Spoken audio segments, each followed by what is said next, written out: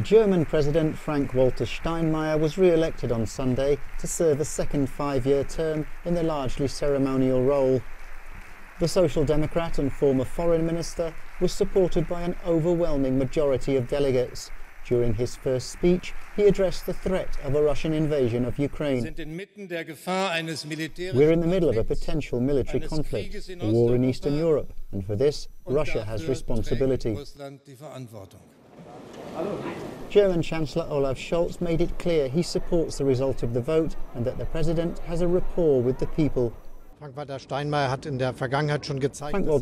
has shown that in the past he's capable of doing just that, talking directly to citizens, ensuring cohesion in our society, but also in providing orientation. And we need guidance right now, given the challenges we're experiencing with regard to the corona pandemic, but of course also with regard to security in Europe. Steinmeier said Russia's troop build-up cannot be misunderstood. With Moscow clearly in his mind, he said he would continue to work on strengthening democracy in Germany and that people have a right to self-determination and sovereignty. So, jetzt halten wir die, glaube ich, nochmal aufgeklappt in die Kamera.